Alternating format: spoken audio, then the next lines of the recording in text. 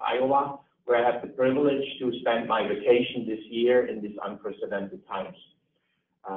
Today, 3 professors from 3 countries and 2 continents will discuss how the COVID-19 pandemic has affected colleges and universities in the United States, Czechia, and Slovakia. We are joined by Professor Dalibor Mikuláš, Head of the International Relations Office at Palacký University in Olomouc. Dobrý den. Professor Daniela Ostatníková, Faculty of Medicine, Institute of Physiology, and Academic Research Center for Autism at Comenius University in Bratislava, Slovakia. Dobrý den. Hello, good afternoon. And Professor John Chaimov, Associate Professor of German and International Studies Administrative Coordinator at Coe College here in Cedar Rapids, Iowa. Good afternoon. So we will start with Slovakia, a country that took a very rigorous approach and a strict lockdown, resulting in one of the lowest numbers of COVID-19 cases worldwide. Professor Ostatníková, what did COVID-19 affect, or how did it affect Comenius University? How did your university respond to the lockdown and the later reopening? How did the pandemic influence student applications and enrollment? And most importantly, how you feel you will be prepared for a second wave? Thank you very much. Hello, I am very proud to be now with you, and thank you very much for inviting me to this panel. Let me share with you my comments on the slides I have prepared for you.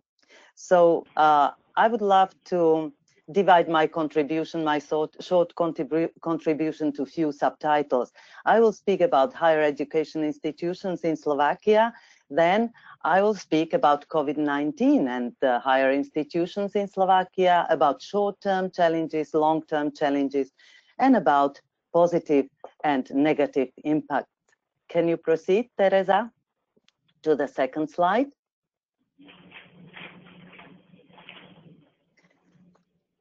We have in Slovakia 34 institutions, higher education institutions, 20 public, 3 state, and 11 private. So Comenius University, where I'm from, is the first Slovak university which was founded in 1919. So we have more than 100 years history. It has 13 faculties. I'm sorry? So it has 13 faculties and more than 30,000 students. Faculty of Medicine at Comenius University is running 2 programs, General Medicine and Dentistry program in English language since 1993. Internationalization has become a reality after Velvet Revolution and continues to be a priority of Comenius University. We provide medical education for more than 700 international students who comprise nearly 1/3 of all medical students which are trained during this academic year.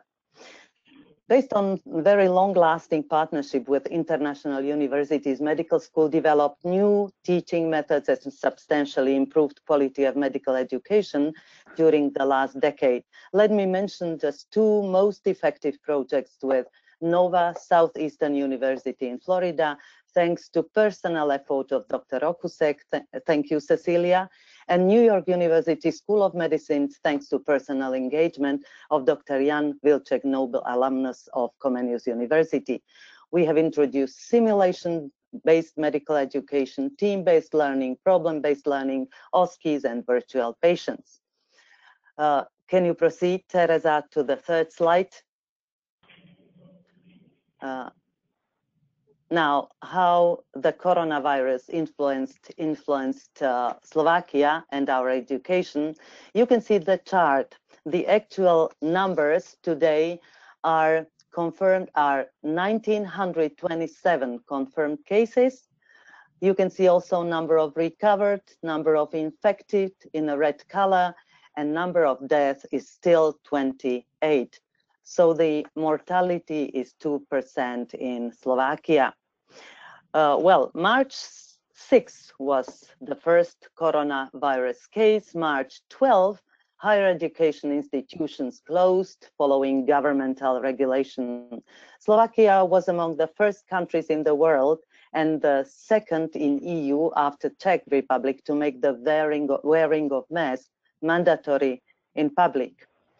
So we developed methods to minimize the spread of COVID-19 through non-pharmaceutical interventions and preventive measures, such as social distancing and self-isolation, and all the schools are therefore closed.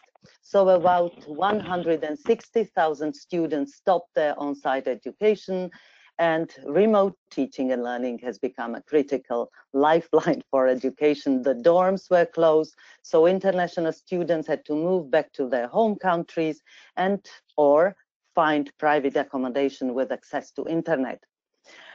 Although we were not the beginners, as I have previously mentioned, in new teaching methods, still to switch completely from on-site to online mode in the middle of the semester was really a challenge. Moreover, childcare obligations that resulted from school closures make our teachers extremely overloaded by responsibilities for their own children, in addition to their home office duties. It is also worth mentioning that students and teachers were involved in community and health services, participating in COVID diagnostic, throat and nose swabs, temperature measuring, and in hospitals, spreading information about the virus, etc., etc. Can you advance, Teresa, to another slide? So what were the immediate challenges? The first was choosing the most relevant tool for online education. Our university has chosen MS Teams and provides also support for implementation. We were listening to webinars, seminars, courses for teachers and students.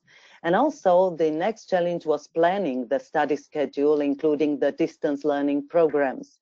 Crucial was the team in the Center for Information Technology and the Center for Online Learning, which helped to accelerate the plan of online education. Just one example of the increased activity. In March 2020, the number of active users of MS Teams tool was 320. In 2 months, the number has was exceeded 10,600 users. So we really moved on very quickly. The next challenge was open educational resources. We were exposed to materials which was free to use, some webinars, as I have already said, and it was really helping substantially. Monitoring students' learning process increased the motivation of our students. They have to find the places with the access to internet, and they were just stuck in their homes, and we have to facilitate the learning process by designing examinations, by checking the students' learning process. And international students were really problems that time, because they were kicked out of dorms, and some of them have gone back home. Some of them were locked here, dominantly students from Far East countries as Iran, Afghanistan, Russia. We do not have any final statistics, but our prediction is that about 10% of currently enrolled students will not continue in the next academic years.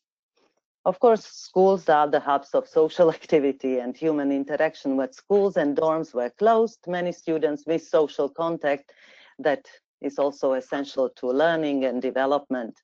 So internationalization is really compromised. Students will not willing to study far from their home countries.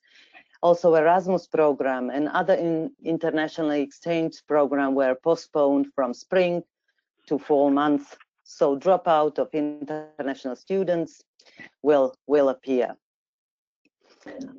Teresa, can you proceed on the long-term challenges, which I have listed also? The first one is education innovations. We discovered that we have to be more open to online teaching, which was not true in Slovakia. So we have learned how to combine video lectures and team-based learning, simulations and clinical exposures, which is quite a problem at Comenius University Medical School. Many students were happy for not losing time traveling to school and hospitals, declaring that the learning was more efficient. But with home quarantine prolongation and social isolation and the loss of social communication resulted many problems, including decrease of effectiveness, depression, and panic, and students really needed psychological counseling and psychological help. For this reason, the university also adopted some legislation processes. Students had the possibilities to move their final exams to August and September. They will not be financially punished, not paying fees for prolongations of their study. So, as I have mentioned, the internationalization, of course, is one of the biggest issues for the next years. And what is the problem is the lack of clarity regarding how the next academic year will fall. Students as well as teachers have a long list of questions. None of them have been clear yet, and the schools have to adapt to such pandemics in the near future and make their study plan very, very flexible. So again, we have economy problems through because of international students, because of teachers' productivity, because of administrative staff, which is maybe not so important now as we are doing our teaching online, and with work efficiency. So addressing all these following challenges will require communication and, I think, personalized outreach.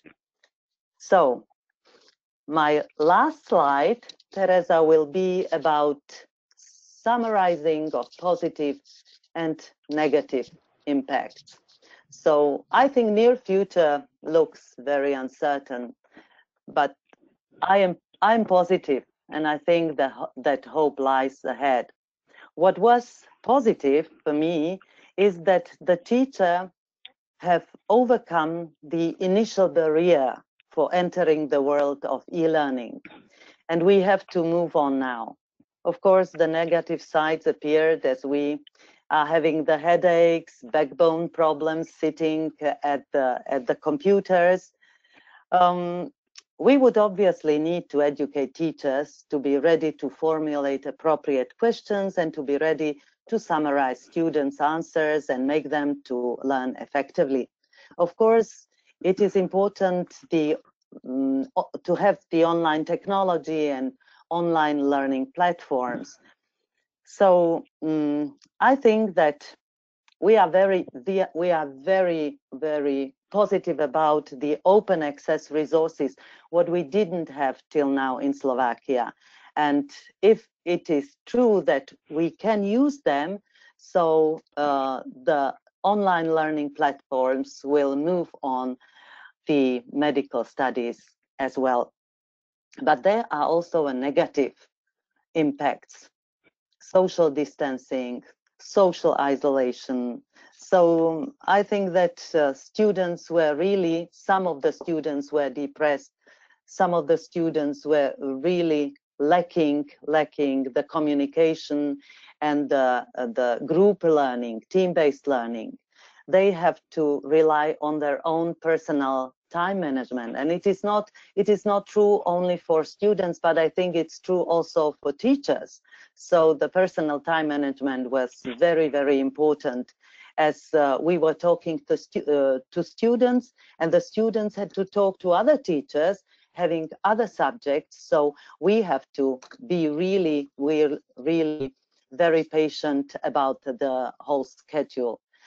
I have been talking about increasing dropout rates and lost opportunities for students mainly from the international students from Far East and from the countries students are coming to Comenius University in Slovakia.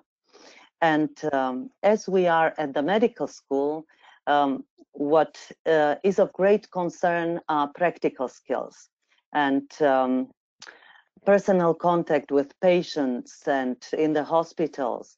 And I think that this is what we are to overcome during the next month. So thank you very much for listening. That's all from me for now. Thank you. I would have, before we switch to the next speaker, I would have a follow-up question. What we had here, or one of the biggest issues that we needed to solve is actually the equal opportunities for the students and equal access to the online resources. And not every student at home has, like the available broadband internet or has a laptop for its own that needs to share with others and those things. How were you able to address those concerns?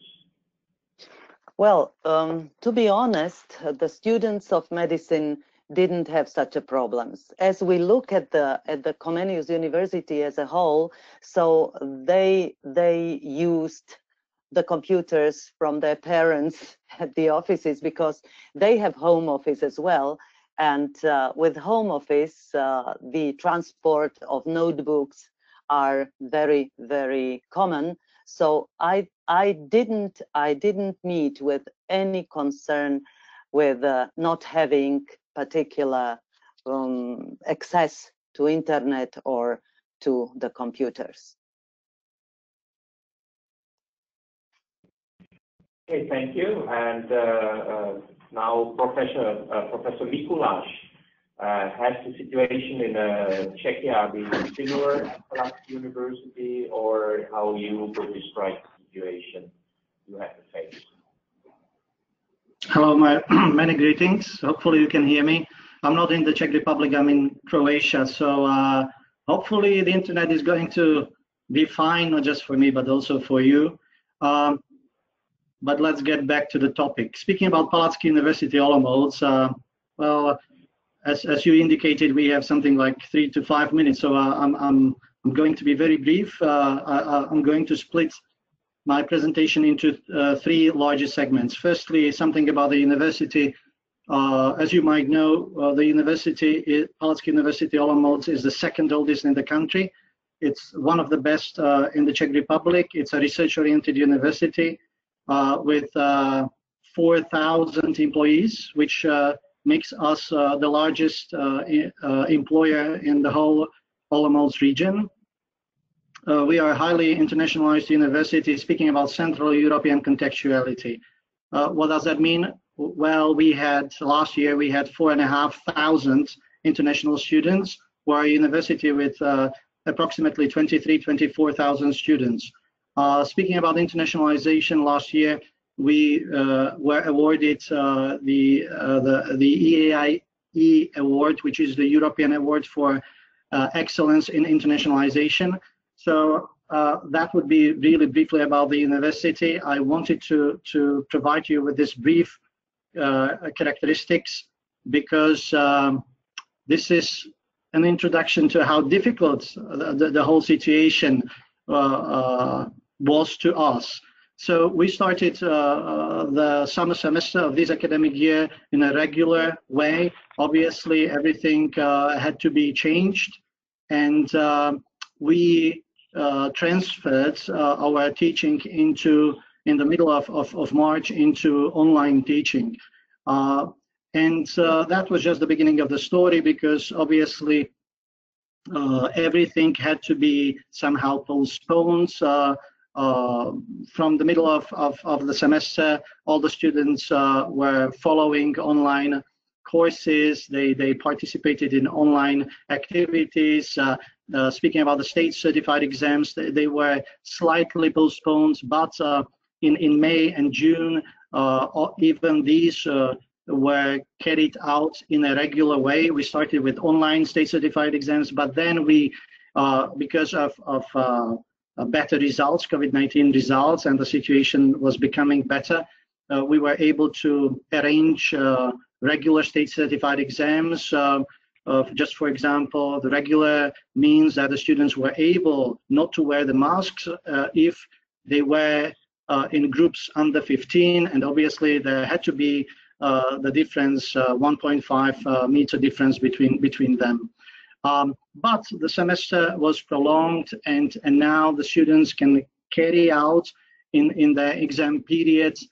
Even the graduation ceremonies were somehow prolonged, and we are starting with our graduation ceremonies in September. And many other things. Meanwhile, I have to say that I started with the fact that we are a research-oriented university, so our research centers were really an enormous input in the Czech Republic. Our research center of advanced, our research center of translational and molecular medicine became the largest center of COVID-19 testing in the country.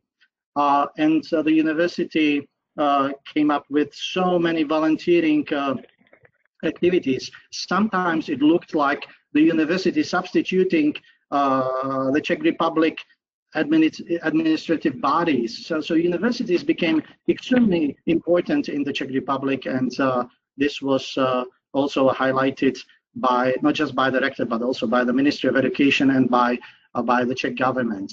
Finally, I have to say that besides talking about COVID-19 and besides carrying out online teaching and the regular activities, so to say, our recent period has been also tremendously intensive as far as project agenda is concerned. So the university again became extremely successful with the projects. We won the largest project as far as credit mobility. I'm talking about Erasmus Plus mobility is concerned, or Erasmus Plus program. We received almost 1.7 million euros for credit mobility in the coming or for the coming 3 years.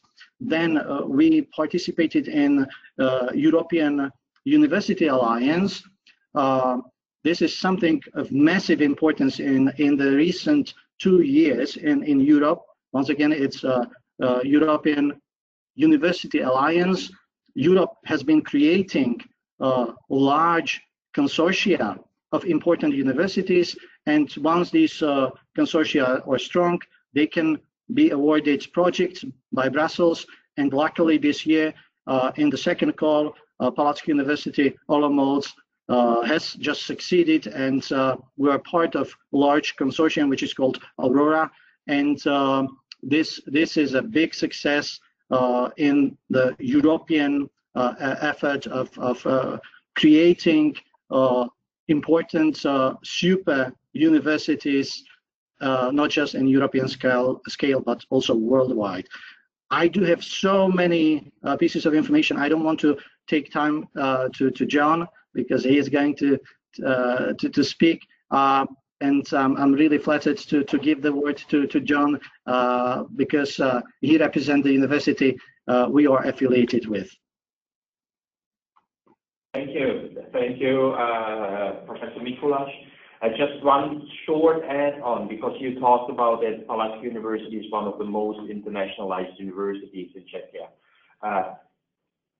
Do you have any estimates how the COVID situation affected, like the international students? So for the next academic year, by which percentage the enrollment is lower, or if you still maintain the same number? Because I know, like in a couple of countries, including the United States as well as the UK, there are huge losses from income revenue of the universities from the tuition from the international students, because especially universities that are in the range 10-20% international students see a strong impact. Brief answer, Professor. I know that you understand the huge difference, systemic difference between American universities and Central European universities. But speaking about us, before I answer the question, I have to tell you one very positive news. As you can see, I'm in Croatia, which is perfect.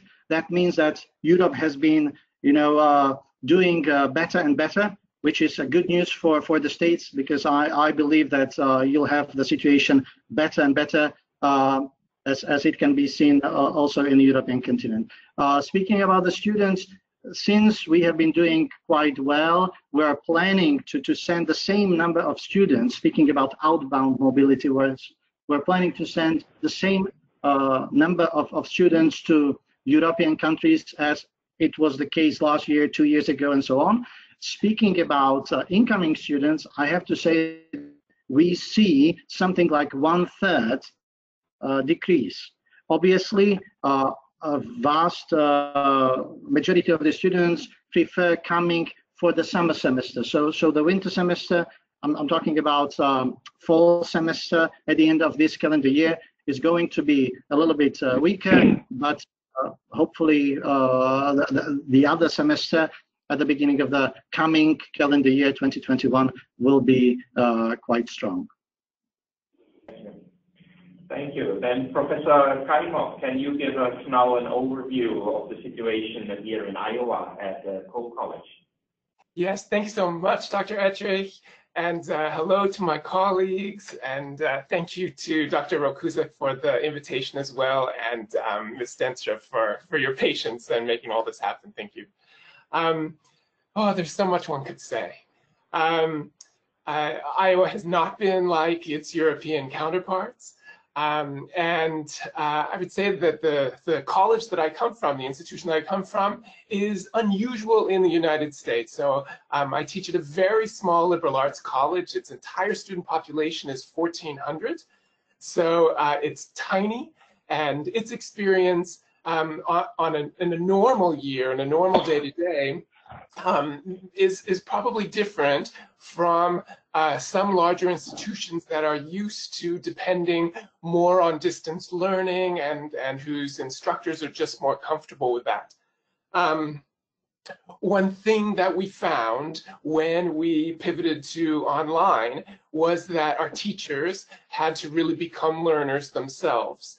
And they had to learn to become comfortable with classroom technology in ways that they had not been forced to be before. And it was wonderful to have professors who like to think of themselves as knowing everything suddenly be scrambling and having to put, sort of not be graded necessarily by the students, but certainly be trying to learn and trying to catch up. And feeling that pressure that students feel on an everyday basis. So that was helpful, I think. Another thing that's maybe sort of also on the conceptual side is it has been a certain Sputnik moment for the importance of science and the importance of critical thinking in higher education in the United States. Perhaps only for half of our country, but for the half that that sort of believes in those things, I think that belief has been intensified, and the role of higher education in the US in being able to encourage students to be critical thinkers, to be critical consumers of information about what medications might work, or whether a mask might be a prudent thing to contribute to your community's health. Those things and encouraging students to base their actions on evidence and science, those things, I think, among a certain population in the country has intensified the importance of higher education. It's made it vital. Maybe another thing that I could talk about is how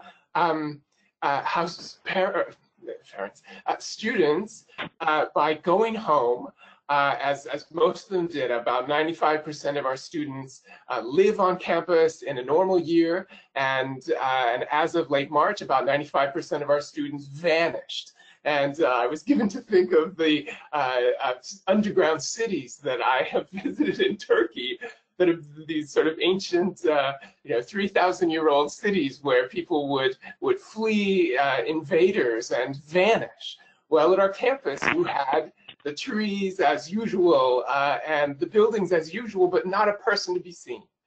And so I'd say instructors were given a certain look into students' lives that we don't usually have to have. And, I can remember really it becoming real for me when a student went back home and her 9 siblings were in the household with her. And whenever we were kind of conducting class, there was the chaos that she had to deal with, that she didn't have to deal with on a daily basis in the exceptional environment of our campus. Do I want to kind of leave it there? Maybe that's a place that maybe just one last thought.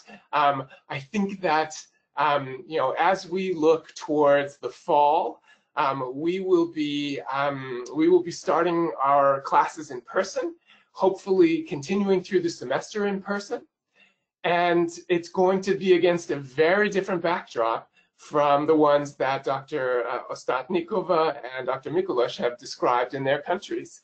And I can speak about that, but we will be requiring masks, and we can do that on campus. But off campus, once students are out in the city and out in the state of Iowa, there is no such requirement. And when a mayor of a municipality had the temerity to propose such, they were forbidden from doing that by pronouncements from higher up in the state. So it's going to be a very different environment off campus, and it will be a challenge for us to be keeping students safe and be keeping them engaged on campus, where we can monitor their wearing of masks and their social distancing. Thank you so much.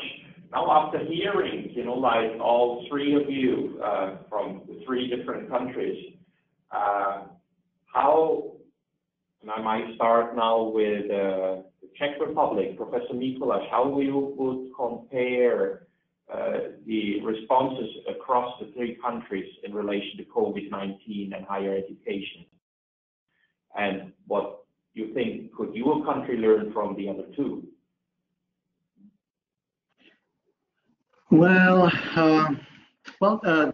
to me, I think that, well, as I mentioned, Palacký University is highly internationalized. So for us, COVID-19 was quite an intensive matter, even in January, because we had our students all around the world, right? I mentioned to you that last year we had 4,500 students from 108 countries of the world, and obviously we are also very strong with agreements. So we do have more than 1,000 partners from all around the world, university partners, and that's why I can clearly see that both Czechs and Slovaks had that experience quite early, right? COVID-19 came to the States a bit later, so that's the difference. I can clearly see that what was happening here, let's say a month ago, is happening now in the States. But to me, I think that what's really important is that the academic life is going to be completely different. So we're going to be hopefully after COVID-19, but that reality is going to be different. There are many positives which can be mentioned, not just negatives. Central European universities, generally speaking, are quite skeptical about, or were quite skeptical about online teaching and online higher education. Nowadays, the reality has completely changed. It's the reality in which all the universities in European continent, together with Central European universities of that German style or Germanic style, they have to be on ready to provide higher education also through the already discussed online means. The Czech Republic and the Slovak Republic are very, very close. The reality is very similar to many details, I would say. To me, what's really interesting is to see the role of universities. I think that the role of universities is stronger. Now talking about the society life and the society, the universities themselves, they could have seen that the research centers can be very easily and flexibly involved in those actions which are needed, required by societies. And here I think that it's really either or. If you have a good center in the Slovak Republic or a good research center in the Czech Republic, they can be very inspirational to themselves, and they can start working on the basis of good examples. And finally, you know, I really think that now, speaking about COVID-19, we are facing the reality which is not just tough, but also to a certain extent innovative, because we need to get ready for the new reality. And as to us, Palacký has been working on the European concept.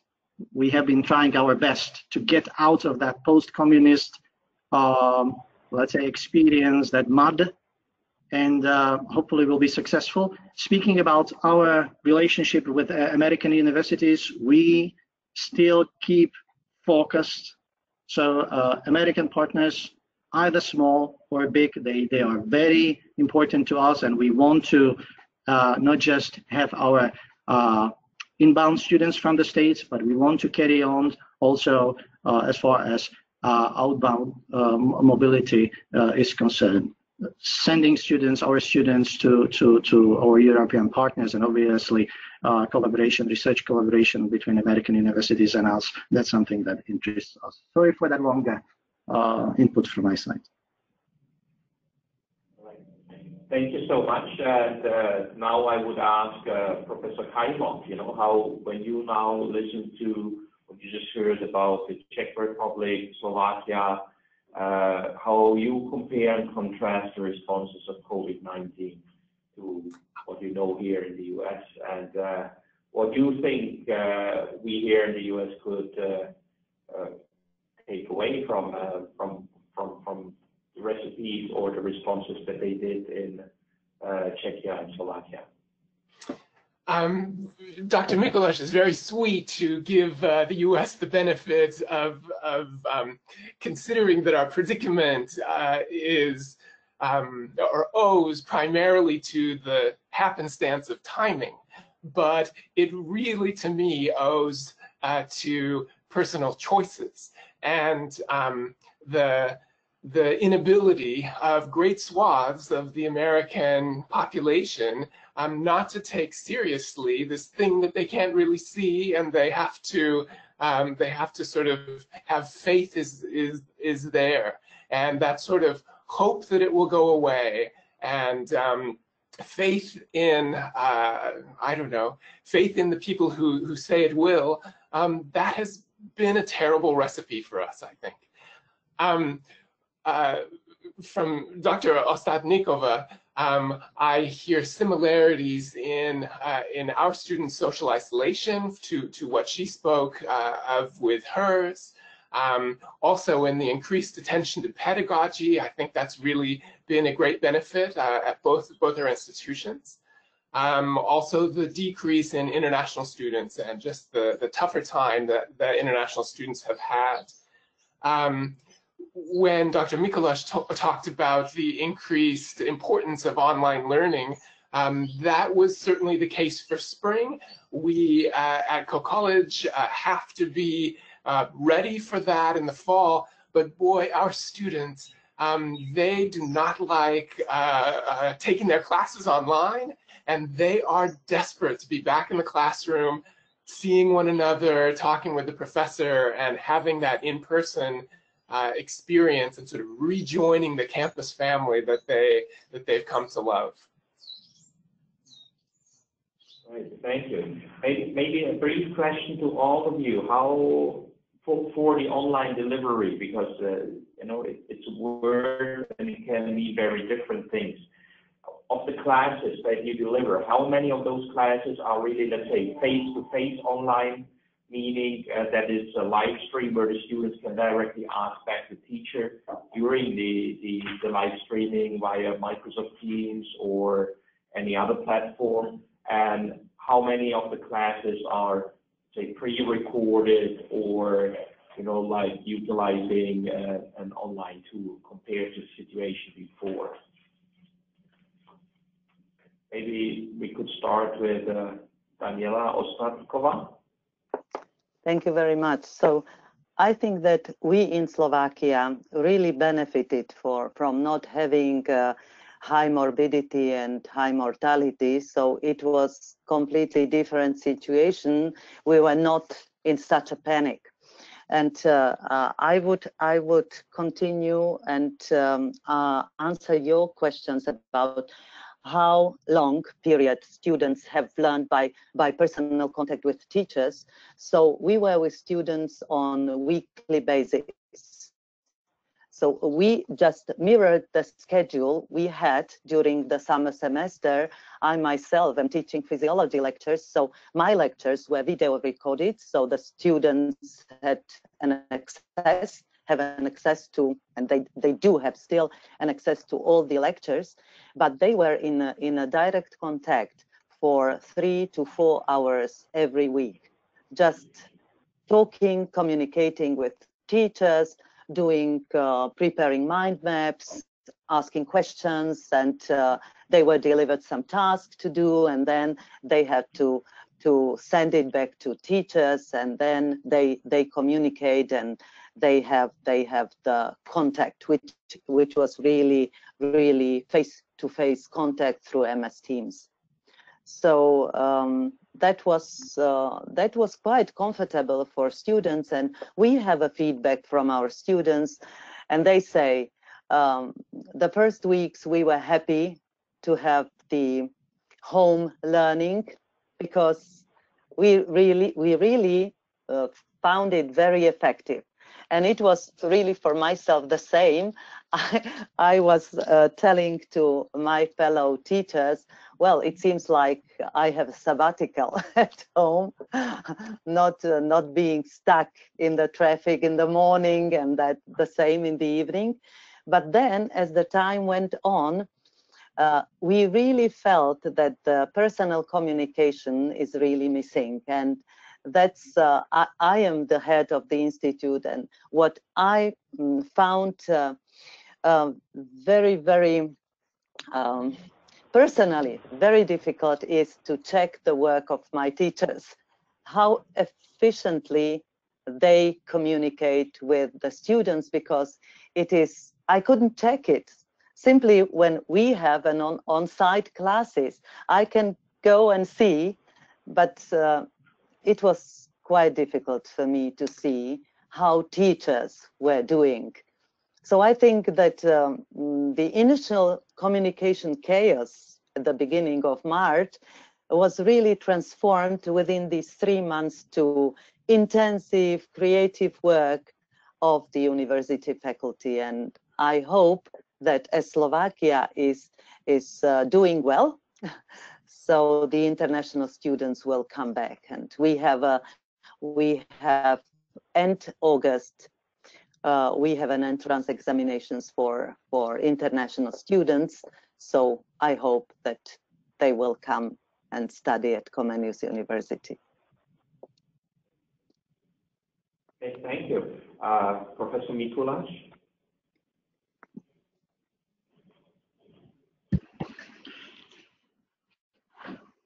speaking about online teaching, I think that it's not just one reality. You know, the higher education in Central Europe is so. The more faculties, schools you have, the more decentralized reality there is. What do I mean by this? Since we have roughly 330 different accredited study programs at our university, and these are carried out at 8 different faculties, we do have different reality at each of these faculties and at each of these programs. We have a program, for example, environmental development studies, which has been extremely organized and perfectly functioning because it's a Erasmus Plus mass. It's a Erasmus Plus Mundus master program, European program, with roughly 20 students coming from all the parts of the world.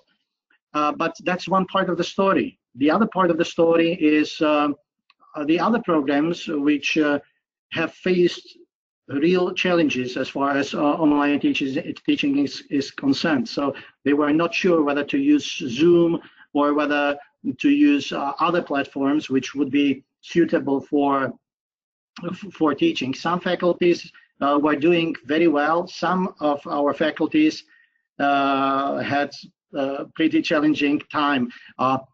And the other thing is that you have to understand that our previous semester started, the regular teaching started in February, and it was done by the end of May. So by the end of May, the semester, the teaching was over, and then the exam period started. So it was a very interesting experience, and obviously all those faculties, all those schools, we call these schools faculties, sorry for that. So all our faculties received a mirror image, because online education is quite a challenge in Central Europe. I'm absolutely sure about that. It's true for Comenius University, it's true for Charles University, it's a challenge. And we have received a nice lecture, and now we will see whether we learned our lesson. And now I'm talking about those particular study programs existing at different departments of different schools or different faculties. And we'll see what's going to happen. We hope that there won't be anything like second wave. We hope that we are going to start providing regular classes in the coming semester, but I might be absolutely wrong, because this is about hopes. And we might have, again, the situation which can be quite similar to the situation we saw several months ago, but I'm absolutely sure that now we are much wiser. And now all the members of academic community, whether older or younger, all of them, they know that they must be ready if it is less than good. If it's going to be bad, they will have to be prepared for online teaching, because that's the only way how we can go through these times. Thank you. And finally, Cole College. How was the situation at Cole College?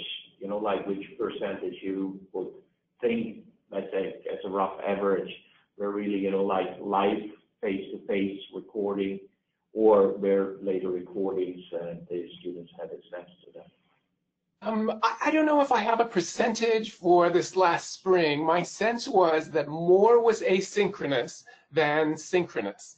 And part of that owes to the fact that, you know, our students, when they went home, some went very far away into different time zones. So for my morning class, I had students who had gone home to Japan, had gone home to Korea, and there was, you know, 13, 14-hour time difference. And so it was too much to ask those students to be synchronously with the rest of the class in a Zoom. So I did most of what I could do asynchronously, and then there was an optional part of a get-together chat that we had for those who wanted to opt in. So that was nice. And I could just echo what Dr. Mikuláš was saying at the end, that his faculty and his professors are going to be wiser the second time around. Co-faculty have been spending the summer doing faculty development, attending workshops. In the spring, we sort of scrambled and did the best we could on the spur of the moment. But this fall, we will have a much broader suite of tools at our disposal for including students in different ways. And, I hope to have breakout rooms and group work in online Zooms. I hope to have some group annotation, some communal annotation of texts, and find different ways of sort of creating community. It was that community that we really lost when everyone went in a separate direction. But we want to be more intentional this time around about creating it and bringing students together in class and out of class. Hey, thank you. So thank you all for sharing your knowledge and perspectives on these three countries that are all important to the National Czech and Slovak Museum and Library. Now I would like to open it up to questions. First, I will check with Teresa. Are there any questions in the chat, Teresa? There are none. There are none. All right. Okay. Then I would like to ask the attendees that are linked in. In that case, you can unmute if you want to ask something. Does anyone have questions for our three panelists at this time? Well, this is Cecilia, and I have more of a comment that I hope you'll respond to. And thank you, Dr. Ettrich, for your excellent questions and our panelists. This is really an honor, and you now will be put up for the whole world to see. And we're so excited as Teresa puts up this webinar for everyone to share. I know that our fraternal groups and our American Friends of the Czech Republic and Friends of Slovakia are very interested in this. But I just made a couple of notes here, and I'm really grateful to you. First of all, we're learning from each other. I think that, if anything, that COVID-19, as bad and disastrous as it's said globally, is that we are learning from each other. And the three take-home messages that I have for today, and I'd like you to comment on them, is I think, number one, it has forced change in the educational system. We've really been forced to, I think, in the Czech and Slovak talked about, but it really forced a quick implementation. And in the United States, it's forced us to review our online. I mean, I think a lot of faculty were doing online, doing it, being in a for non-traditional learning as in the United States, to look at, are we effective and are we creative? And I think for both all three countries, the effectiveness and creativity are going to be key. Is it effective, especially in medical school? Are we going to be creative to help make sure that our students learn all that needs to be learned? The second take-home message is that I think the challenge now, and Dr. Ostatníková brought it out, and both, and especially Dr. Mikuláš, about we don't know who's going to return. Whether it's our international students or not, and under that, are we going to avoid a second surge, and how are we going to manage and prevent that our students don't transfer and increase? I mean, Slovakia has had such a stellar report, Czech Republic has been so good, we've not been so good, but how can we make sure the international students, because we've now overturned our ruling there where we can bring international students in, how can we manage and prevent a second surge? I think that's going to be really the key. And John, you brought that, Shema brought that out in terms of the fact that if students return, we might require masks, but are they going to wear them in the cafeteria? Are they going to wear them when they're, playing basketball? And that's going to be a big challenge. And the third take-home message is something that Dr. Ostatníková brought out, and I thought was brilliant, is the fact that we are not going to focus on research and pedagogy. I mean, research and pedagogy has kind of been put on the back burner, and we're going to probably go back to Boyer. That's the name now. That in my day, Boyer and the science of teaching was a big deal. But I think now we're going to look on research and pedagogy, effectiveness, outcomes, and so hopefully the science people that will look back on pedagogy and say, what did it do to our science of teaching? So I think you all covered that very well, and I just commend Dr. Ettrich for the fine questions. That I think those that change the challenge for the future, and then I think our research, I see a lot of publications coming out of this in terms of how you changed it, what happened, and impact. So congratulations to all of you, and we'll keep in touch. Okay. Thank you, Cecilia, for these final words. And I think if there are no more questions, then I would once again thank everybody for participating in this great webinar. I hope you all got the inspiration and new information. But we also saw that a pandemic is nothing national. The effects are very similar in the different countries, and the responses you need to take to manage that quite well. So there are clear parallels and clear steps that are effective that need to be taken. I personally, coming from the Czech Republic, I'm glad to see in Central Europe online education moving forward and making big steps forward. I hope this trend, where it makes sense, will continue even without a pandemic. And with this, I would like to say, Nasledano, have a great summer. Try to enjoy life, even in these unprecedented times. In Europe, you have it probably a little bit easier than we do it here currently. Nevertheless, we hope we will meet in better times again. Let's stay in touch. Bye. Bye-bye.